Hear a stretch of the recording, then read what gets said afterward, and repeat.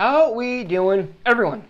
My name is Michael Warden, and if you're new here, I gotta say it's a pleasure to meet you. Now, today was my very first ever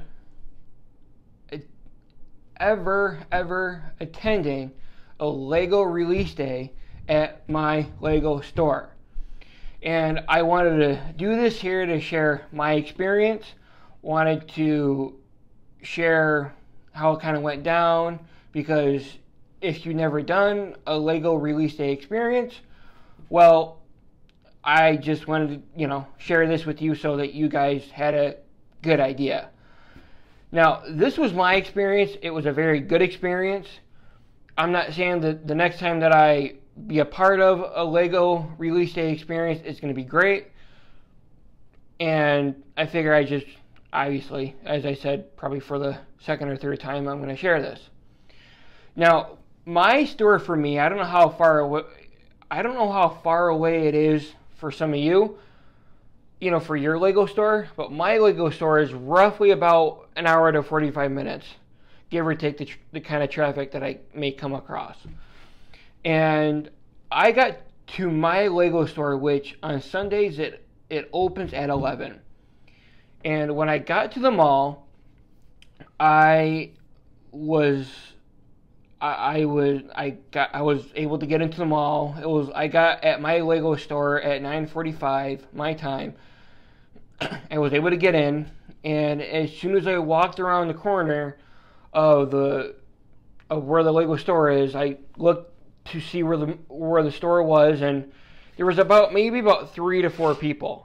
And I gotta say, I was a little shocked, but yet, in all due fairness, I was kind of like, in a very funny way, kind of comparing something like this to like a midnight release for a game, which I've done my fair share of those, and there's just a string of people online waiting for that game to come out at midnight, but yet every single person that stands in line for that game is guaranteed for them. And I gotta say, when I went to this Lego release day, I was nervous and worried that I wasn't going to be able to get what I wanted to get, which was this right here, the Legend of Zelda Deku Tree set. And I got there, and I kind of walked past the crowd, and I had to go to the bathroom, and I'm like, okay, I'm not gonna stand in there right away. I gotta pee. And then obviously when I was done with that, I went back and I went up to the group, and I was like, so, what are we here for? And maybe like 3 out of 4 of them said, Zelda, Deku Tree, whatever. I was like, okay, yeah, I'm here for the same thing, So I got talking, so I'm like, so where does this line start? And one elderly woman, she was like, well, I'm the end of the line. And I'm like, oh, okay, cool. So I stood right there. Well, funny enough, there was a Lego store employee who actually worked at that store, and fortunately enough for her, she had the day off. She goes, guys, actually the end of the line is here. So she goes, yeah, we have some kind of weird agitation with the Build-A-Bear store for God knows whatever reason, who cares.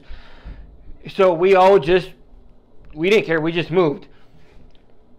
We moved, and lucky enough for me in a way, I was standing there, and I actually got made conversation with the elderly woman and the Lego store employee who had that day off.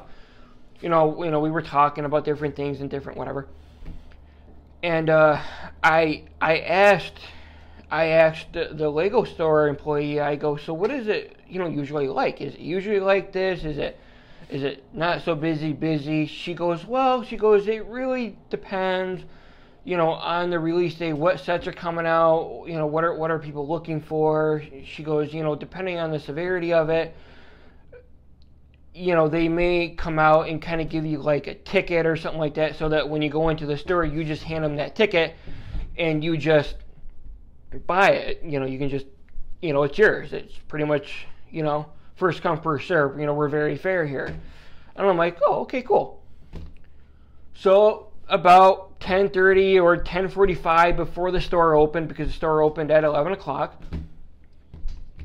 of course, one of the store employees comes out with a pad and a pen, comes out, all right, what's your name?